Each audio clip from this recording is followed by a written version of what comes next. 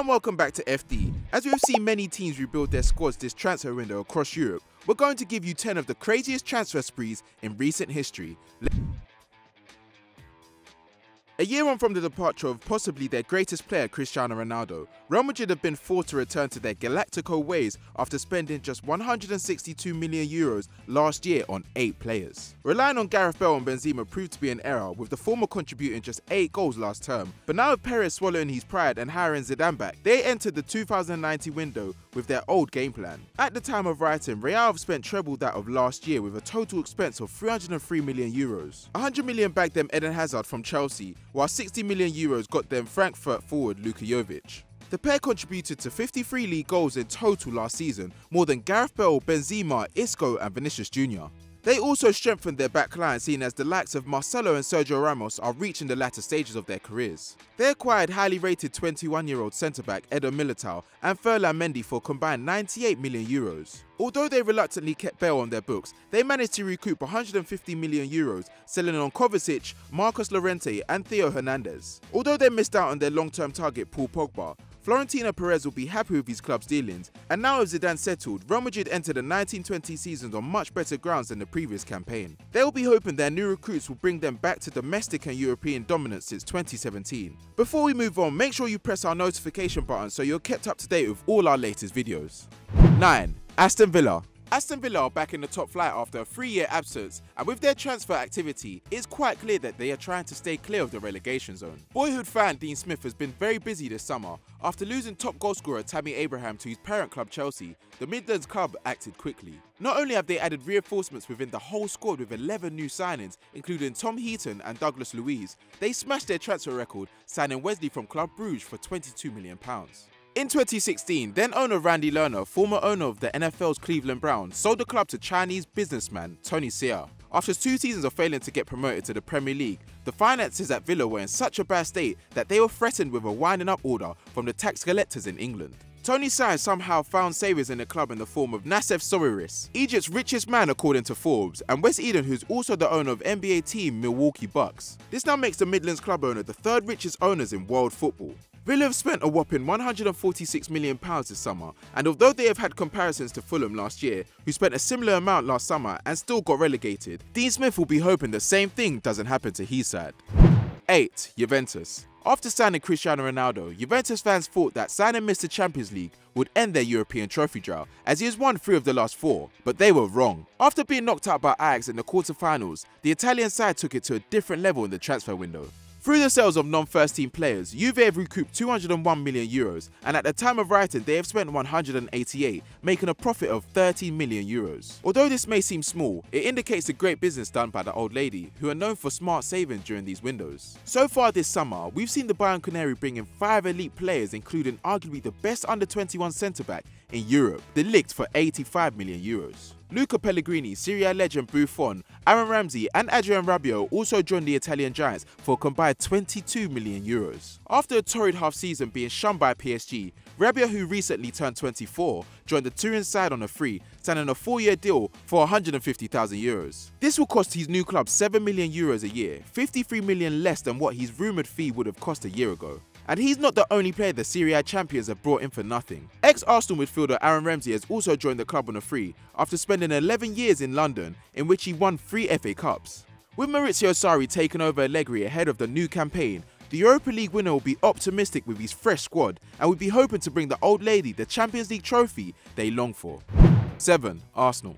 After a terrible end to the season which saw them finish outside the top 4 for the 3rd consecutive year and embarrassingly losing 4-1 in the Europa League final to Chelsea, Arsenal faithfuls' lack of hope for the upcoming season was completely understandable. And to make matters worse, rumours of a £40 million budget for their summer spending was being reported, which led to Arsenal support groups urging the club directors to fund a squad overhaul. However, Stan Kroenke had other ideas. Branded as a stingy club owner, supporters were surprised as the club splashed out on over £100 million in a number of big signings, including Ivory Coast winger Nicolas Pepe, Scotland fullback Kieran Tierney, and Chelsea's Brazilian centre-back David Luiz. This is the most they have ever spent in a summer transfer window in their history. Josh Kroenke, the son of club owner Stan, said that the disappointment in Baku was the spark that led to the Gunners being one of the Premier League's biggest spenders this summer. Not only have they spent big, but they have also got rid of a lot of dead weight. Injury-prone Welbeck was released to Watford on a free, and Lichtsteiner, Jenkinson, Peter Cech and former captain Koscielny were also released. With this being their best transfer window in recent years, this could be the first year they challenge for the title for the first time since they last won it 15 years ago.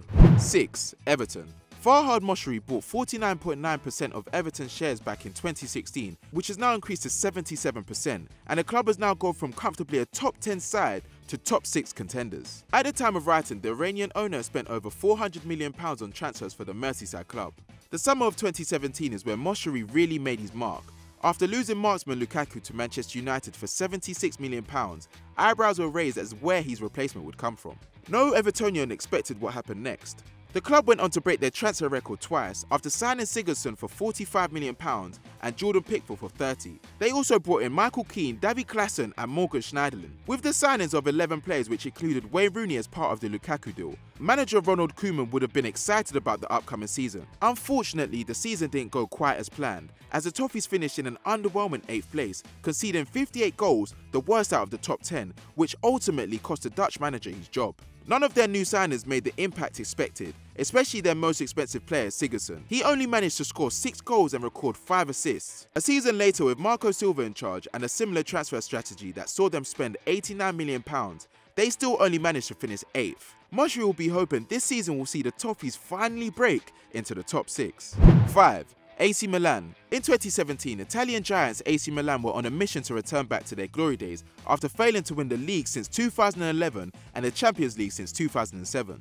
Chinese consortium acquired 99.93% stake in the 7th-time champions of Europe in April 2017, and the new chairman Yong Hong Lee promised to restore the San Siro side. Although they had finished 6th in the 16-17 campaign, returning to European football for the first time in 3 years, it was clear the young Milan side was in need of investment.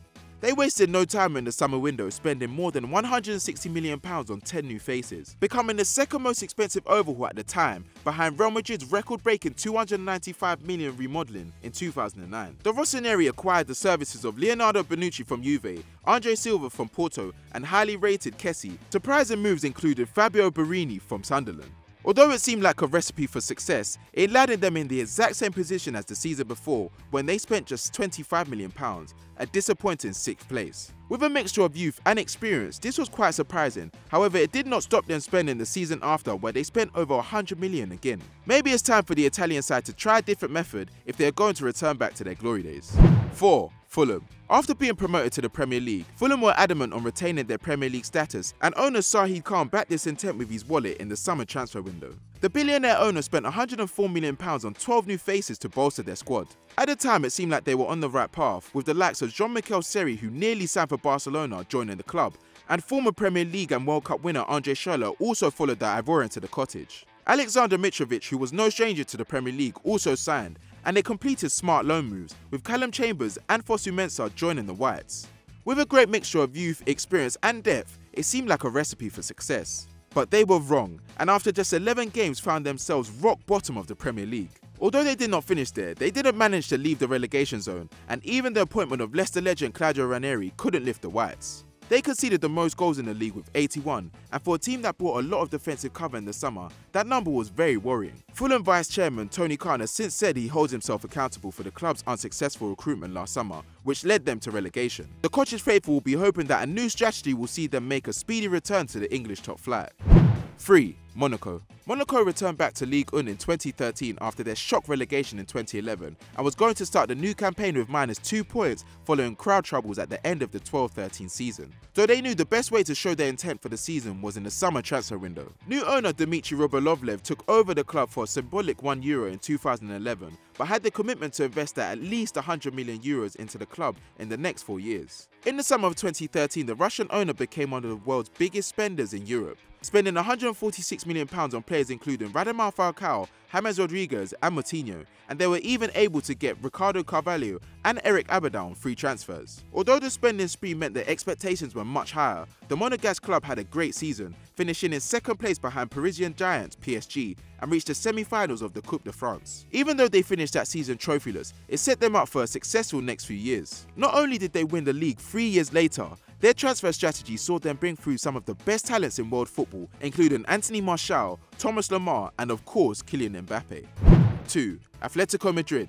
Last campaign, Atletico Madrid's season ended in disappointment after failing to mount a real challenge for La Liga and exiting the Champions League after a disastrous second leg against Juventus. Now heading into the new season, you'd think that things couldn't get worse, but they did. The club confirmed that they would be releasing club legends Juan Fran and Diego Godin on free transfers after failing to reach a new contract agreement with the defenders. To make matters worse, Bayern Munich came in for Lucas Hernandez and made him the most expensive left-back of all time, signing him for £72 million.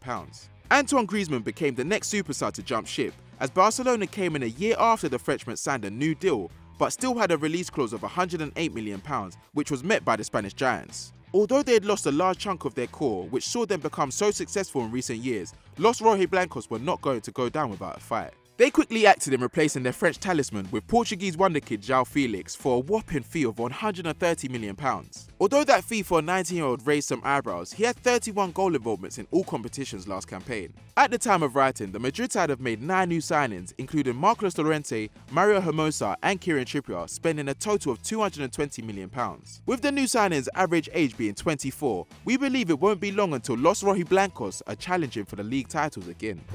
1. Manchester City. After coming to England in 2016 after a 1-year hiatus from management, Pep Guardiola had a few critics who believed his style of play wouldn't work in the Premier League. The Spanish manager started his reign in Manchester with a strong transfer window where he spent £192 million on players including John Stones, Leroy Sane, Gundogan and Claudio Bravo. The season however didn't go quite as planned, with the Blues finishing in 3rd place, 15 points off of Chelsea and crashing out of the Champions League in the round of 16. To make matters worse, it seemed as if Pep was not able to make his new signings click, with Claudio Bravo and John Stone especially struggling to live up to the Spaniards' expectations. They conceded 39 goals in the league, the most Guardiola has ever conceded as a manager. With the pressure increasing, it was clear Pep needed reinforcements for City to compete for the Premier League and Champions League, a trophy Sheikh Mansour has longed for since he took over in 2008.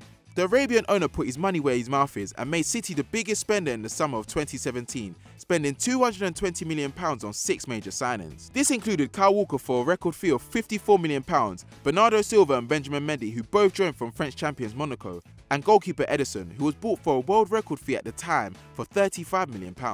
The summer transfer window was manic, seeing 8 teams across Europe spending more than £100 million, including league rivals Chelsea and Manchester United.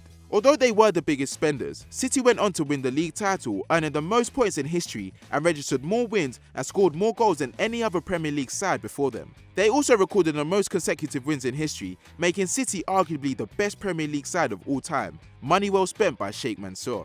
So that was 10 of the craziest transfer sprees we think have happened in recent years. If you think we've missed anyone out or have any suggestions, get them down in the comments below. And as always people, like and subscribe.